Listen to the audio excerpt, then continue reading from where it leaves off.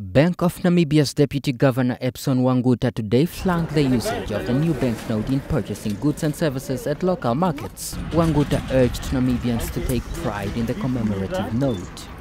We should not write on these notes. We should not also fold them. I think let's preserve them. It's better to have a wallet or a purse, then you put it in nicely. We should not crumble it. More than 5 million of the $30 was printed once off, and Wanguta says no more printing of the same note will be done.